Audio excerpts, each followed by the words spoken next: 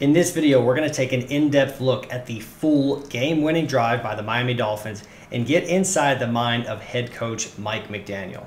So if you ever wanted to know what this process really looks like, where essentially you have an offensive coordinator versus a defensive coordinator, they got to drive the entire field to win the game, right? If you score, you win. If you don't score, you've lost the game. So it's going to be four-down territory the whole time, right? You basically have to put together a string of consecutive plays that are going to execute well, right? And be able to put you in position to win the game. So this is a really difficult task, extremely fun to actually analyze and take a look at. So let's jump into the film right now. All right, so here we go. Here's our first play. And essentially what they're going to try and do is a little bit of a bow concept up top. What they're going to have is this little sit outside route, okay, and then we're going to have this wrap right around. So he's actually going to leak back in because he has the option to really work in or out most likely. And then in this case, we just have this dig wrapping over the top. Here we've got more of a clear out, and then we have a corner flat, right? And this is a pretty safe first down throw, right? This is the start of the drive. You want to try and take something easy, but it ends up not working out too well because what you have is you have issues with pressure. You're going to see this on the first two plays of this drive where conceptually everything is fine, but they screw up the pressure, and actually Tua does a really good job. He gets the snap. He's looking over here. He's probably waiting for this corner to win because this is a good matchup. But if we get pressure, we have somebody in our face here. We just have to get to our check down immediately, right? So he does a really good job taking this. Ends up not going for anything. The ball gets batted down. So now they're 2nd and 10. No harm, no foul, right? Because the play clock has stopped, so they can go ahead and just call another play, live to play another down here. Now here is the second down play, okay? Second play of this drive. They did this little short motion. You'll see this here where he quickly bounces out. They did this a ton in this entire game. They used this a lot of different ways. They're really crafty. Huge fan of this. And essentially what we have here, again, we have another corner flat combination. And then right here we have a little bit of a stutter and go. He's just going to be pressing vertical, run into this space, and then he's jumping into the flats. So again, this is really going to be a pick your side. You either want to work right or left. If they had the protection, they probably would have wanted to take this shot play up top, but they end up not having that because, again, the same problem. We have issues with protection. So this is something I'm sure they're going to be working on in these moments of it's 5-man protection. How many people do we want to pick up? But again, Tua does a really good job of getting to his check down, okay? It's an accurate ball. It's good enough. Only problem is we got somebody in our face here. Great job by the Chargers defense to really take this away. And luckily that was going to be an incomplete pass, not a fumble, which terrified me while I was watching the game. And here's the big play. Here's the big play right here. What we're going to get is a little bit of a glance type of route. So a glance is really kind of like a slant or a post, but you don't have any specific landmark you have to break to. You kind of just break to daylight. And then we have a stutter and a wheel, right? So this is going to be the main route that's thrown here. Okay, and then you can see on the bottom here, what they're actually going to do is give a little bit of a chip. This is also a wild front. You're not going to get this anywhere outside of the NFL, this crazy type of wide front, but they have a chip before he releases into his route. Okay, and the glance ends up falling down. Tua steps up and takes his big shot here.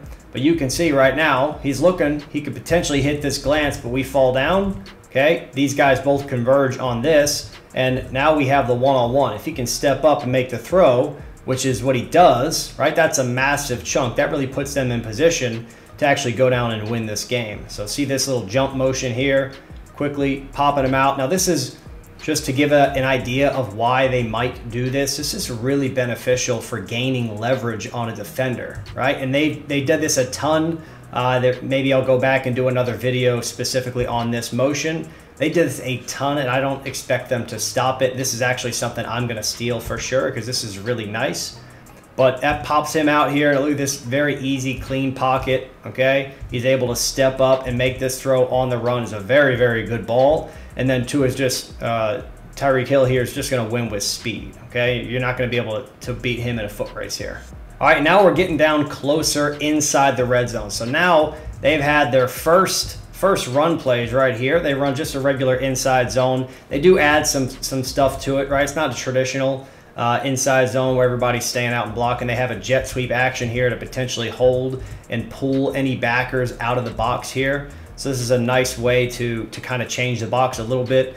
And then with zone rules, you can just kind of keep things very simple. What they're going to do is if you're covered, everybody's step and play side. So essentially, if you watch everybody's first step on the offensive line, it's all going to be play side, right? Some teams will say, hey, if I'm uncovered, I'm going to help backside. So in this case, he's uncovered. He doesn't have anyone from his shoulder to the nose of the man next to him, right? So he would help backside in those different rules. But right now, they're following just regular rules here. So everybody's going to be step and play side and taking what shows up.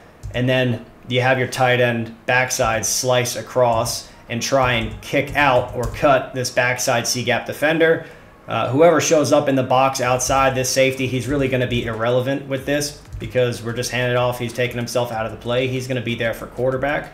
All right, we don't have to worry about him. We could just hand the ball off. They do a good job getting up to second level. And the only thing is we just don't have anybody in the blocking scheme for any safeties. And essentially number 9 kind of becomes that type of role here. We're just outnumbered in the box at this point. We're not going to be able to pick up everybody, but you get enough, and that's a good chunk right there. So we'll take that. All right, so next play, they're going to shift out to an empty look.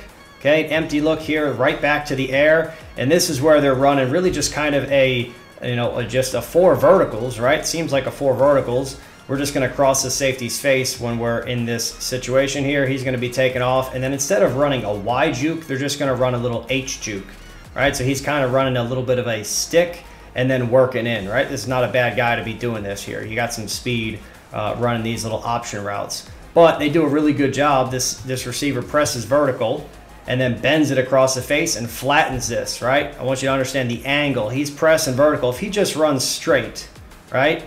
He's not going to be open. It's just not going to work, right? He's just going to run right into him. You're not going to be able to throw it. And look at the timing of this. This foot has now hit. It's probably 7 steps or maybe 5 steps. Let's go ahead and look. Probably a 5 step here. 1, 2, 3, 4, 5. That foot breaks. He's already fired this ball in. It's a flatter route. This is a really good job getting this completion here and putting them in position inside the 10-yard line. Now let's take a look at this from the end zone cam here. So this is probably going to be a big on big protection. Okay, maybe even a half slide because the center's eyes immediately go into the A gap unless they decide that they just want to help with this side, which is strange. I feel like they probably would want to help on Bosa over here, but he handles him quite well. Great job throwing on rhythm again, as I mentioned here. Watch the footwork here. Catch 1, 2, 3. That back foot hits, and he's immediately firing. This is one of the best things that Tua does, better than anybody else in the NFL.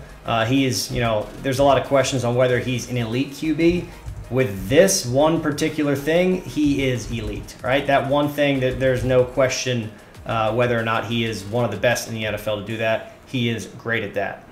All right, now they get inside the 10-yard line, motion in. This is Tyreek Hill, by the way, coming into the backfield. So that's a nice little wrinkle that they've got. Really good if you can use your players in a ton of different ways, and you can put this guy as a number 1 receiver out here, number 2, number 3 on the front side, back side, put him at the running back. They actually used him as a fullback earlier in the game, so they really use him in a ton of different ways. Really, really nice for an offensive coordinator. And this is one thing that essentially everybody does something like this, right? Essentially what you're going to have in the red zone is you're going to have people just flooding across the field, right? So you're always just going to have this something over here, and then everything else is working into the window coming across the field here. So let's go ahead and take a look at how this plays out. You got your fade, mandatory outside release, the flat route. If you have any type of pressure, we want to get there immediately. We can. He ends up stepping up in the pocket, waiting for these things to work across into his vision, and he just slightly misses on the throw here. Okay, just a slight miss. We take a look at it from this view here. Essentially, he's going to hit his drop and then immediately start to drift. 1, 2, 3. He sees pressure right now. Boom. Foot plants in the ground, and then you start to drift to the direction of the side where everybody is already flowing. All of your routes are flowing in that direction, so it would be best to boot into that direction or to peel out into it. Okay, he tries to do that. He has somebody step up, so he's got to step up into the pocket, but he's going to continue to move afterwards. This is a thing all quarterbacks have to be able to do this, little drift, And then it's just a little bit of a miss, right? A little bit of a miss here, but this could have been the game winner right here, okay? He's a little bit bummed about it, you can see it. All right, and now we get into this. Here's another version of, you're not calling a run play necessarily, but essentially it is a run play, right? They're in pistol here. They're running this orbit motion with this guy working out, and he becomes the lead blocker. And then because this guy is a threat, if he attacks vertical, he's going with it, right? There's no way you can possibly ignore that. And then essentially he's going to be the lead blocker here, and he's running the swing. Okay, now if he gets this block clean, this is the easiest walk-in touchdown that you could possibly have here, right? But he ends up missing the block. He still gains a couple of yards, right? But this is a really, really good play call. It just wasn't executed well because they just fell down, right? But if he executes this properly, this is a walk-in touchdown, genius-looking play here, okay? But at least it puts them in position now to actually go down the field and take their shot, which they do on the very next play. Also, another important note here, this defensive end is not getting too aggressive in here. He's still kind of playing this and potentially could get his hand up to tip this down. So one thing with this, it's a mistake that a lot of young quarterbacks will make. They won't put that touch on it. If you watch Tua throw this, he throws this with a little bit of an arc. A little bit of a slight arc with this rather than just lasering it to him, okay? So that's the difference right there between a batted down ball and now we're going to be 2nd and 9 or 3rd and 9 versus this 3rd and 4 situation here.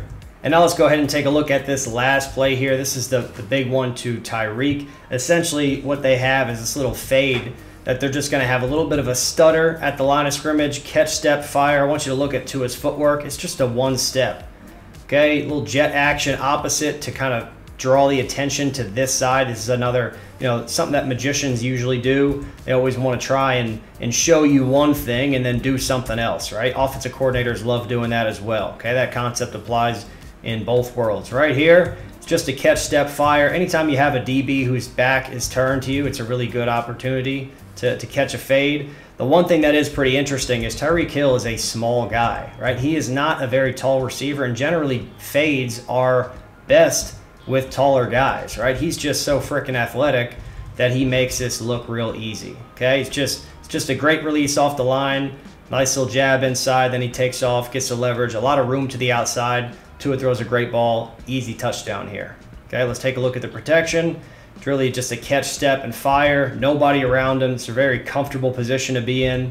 Okay, he doesn't have to do anything with it. Watch his lower body with this throw. Front foot stays right here. There's just a rotation, right? It's just a rotation, nothing else. Very, very limited. He's probably made this throw a million times here. Great job getting the game winner.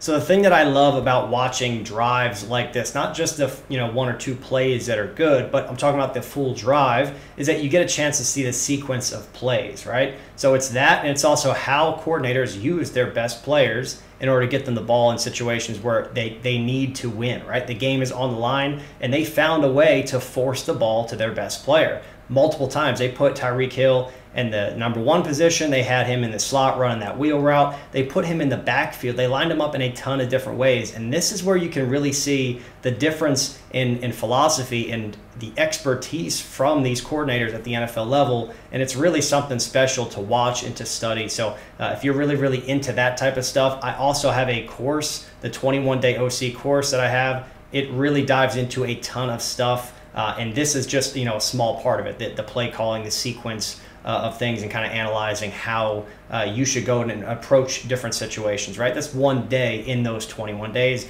And I have 20 other days that cover a million other topics, well, 20 other topics, but it's really interesting. And I think that if you like this type of stuff, you're going to absolutely love that type of stuff. So check it out. That's going to be in the description below. There's going to be a link for it. So click on that. Get signed up for it. You're going to absolutely love it. Thanks for watching, and I'll see you in the next one.